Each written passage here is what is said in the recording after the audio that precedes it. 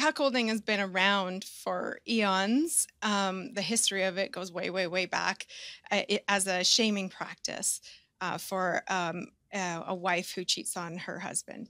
And but it's evolved into this very kind of sexy, kind of fun, kind of thing that couples can try.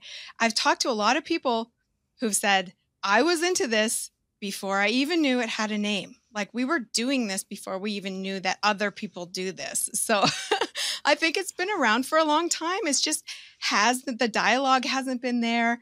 It really I don't think was represented in um, very much. And then now it seems like I've heard this.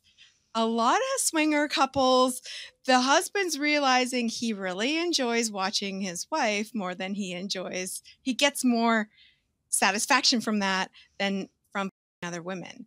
And so this is kind of like evolving, I think, from that community as well, and which is great. But it's wildly popular. It's amazing. And Dr. Justin Lehmiller, who did a massive study on American sexual fantasies, and he wrote a book, Tell Me What You Want, and he surveyed people. It was a big survey. He asked people about cuckolding fantasies, and it was amazing how many guys are thinking about this. And often it was something like it was over 50% or something like that of guys who are thinking about this often.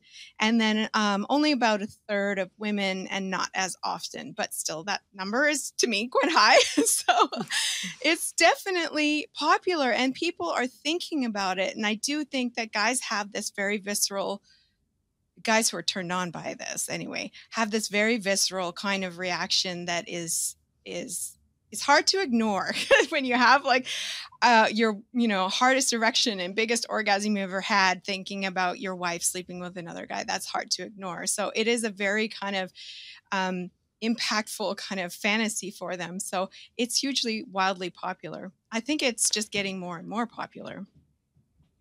Yeah, I mean, you mentioned about it being, having been around for a long time. And as an English major, I can tell you that there is so many references to cuckolding in ancient literature.